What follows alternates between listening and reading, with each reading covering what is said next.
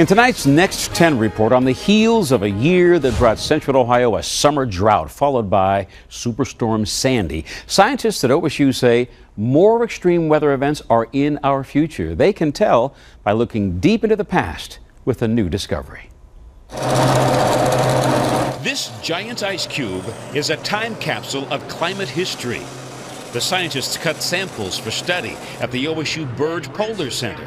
Teams drilled hundreds of feet into glaciers for ice cores and found a prize in Peru. It has in its record an annual history of climate, things like temperature and precipitation, the environmental changes going back 1,800 years. Dr. Lonnie Thompson says the yearly timeline in the new ice core is so clear that he calls it a Rosetta Stone. It confirms climate changes found in cores half a world away.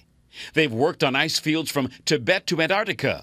Dr. Ellen Mosley Thompson says as snow falls on glaciers every year, it traps whatever the wind brings. Whether it's like dust, say from a forest fire, or an insect. Or chemicals from man-made products. The thing that really stands out is the recent warming, the warming of the last 50 or 60 years. They saw ice fields shrink and were among the first to predict global warming. Anywhere from 95 to 100% are retreating in all the mountain ranges around our planet. I think they're kind of our canary in the coal mine, showing large-scale changes taking place. He says heat pours more energy into the climate machine and creates extreme weather, from hurricanes to blizzards.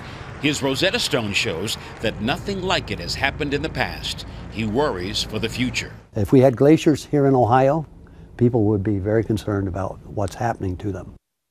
We would. The doctors say unless we control global warming, though, temperatures will rise 6 degrees over the next 90 years.